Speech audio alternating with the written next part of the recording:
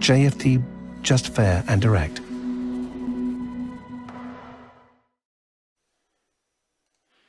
Good morning everyone, and welcome to JFD's daily market review for November the 4th. I am Charalambos Pissouros, senior market analyst here at JFD, and I will talk about yesterday's main market movers, what's my opinion moving ahead, what are today's important events and how they could affect the markets. But before we start, let's read our disclaimer. The content we produce does not constitute investment advice or investment recommendation, should not be considered as such, and does not in any way constitute an invitation to acquire any financial instrument or product. I will leave you a few seconds to read the rest, and then we will jump into our analysis.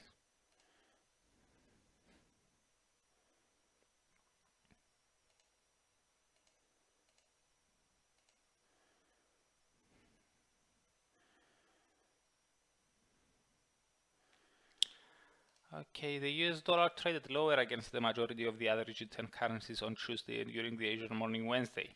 It underperformed the most against the Aussie, NOK, the pound and the Kiwi, while it gained some ground versus the Japanese yen.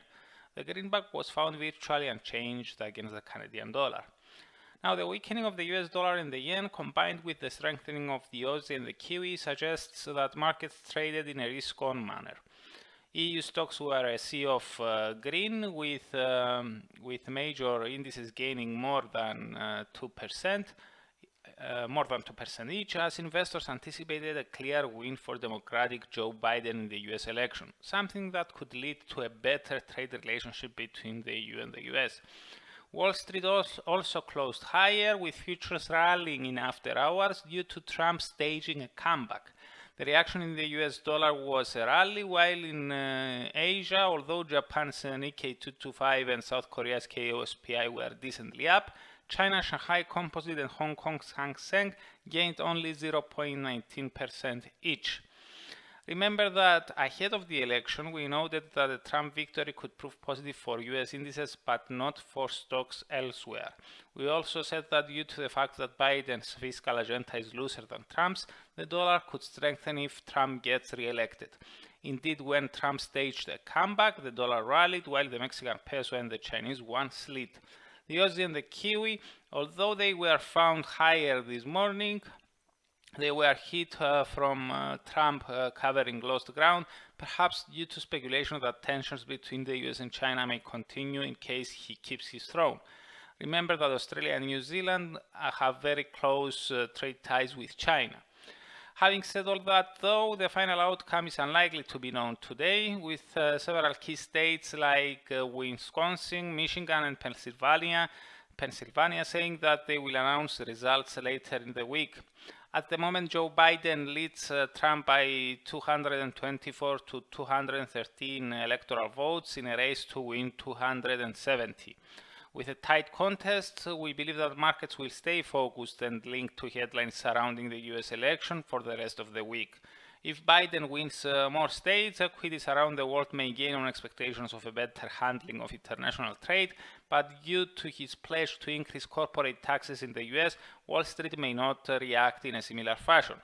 His extra loose fiscal agenda may result in a slide in the dollar, while his handling on trade may help risk-linked currencies like the Aussie and the Kiwi. As we already noted, the opposite may be true in case Trump is seen victorious. As for today's economic releases, we have the final services and composite market PMIs from the Eurozone, the UK and the US, but as it is the case most of the times, they are expected to confirm their preliminary estimates. The US ISM non-manufacturing index and the ADP employment report, both for October, are also due to be released. The forecast for the ISM index points to a small decline to 57.5 from 57.8, while the ADP is expected to report a 650,000 jobs gain after September's 749,000. With regards to the energy market, we get the Energy Information Administration report on crude oil inventories for last week. Expectations are for a 0.890 million inventory build after a 4.320 million increase the week before. Nonetheless, bearing in mind that the American Petroleum Institute reported an 8.010 million barrel slide, we would consider the risks surrounding the Energy Information Administration forecast as tilted to the downside. So that's it from me. Thank you very much for watching and listening. For those who are interested in learning about the main events of the week much earlier, you can subscribe to the Weekly Market Outlook webinar, which I'm holding every Monday at 8 o'clock AM GMT time. You can find the link in the description below. So goodbye, have a great day, and I'm looking forward to seeing you here again tomorrow.